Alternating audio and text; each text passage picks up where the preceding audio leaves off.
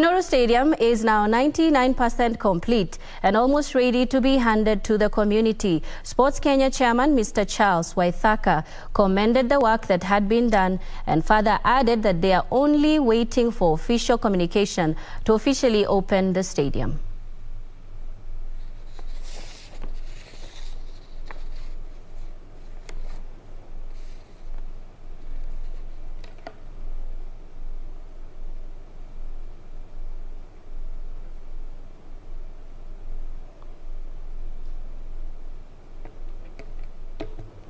I want to say that this stadium has achieved its international standard, and it is going to open this place for economic support to the community.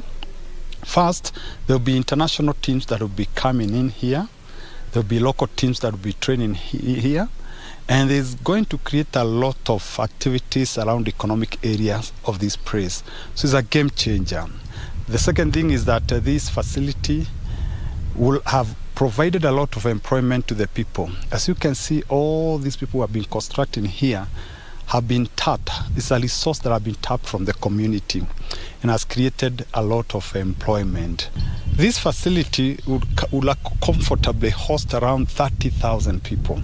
And therefore, this will be a game changer. Gor Mahias will come here, Harambee Stars will come here, teams from all over the world will come here, and therefore what we are saying in terms of economic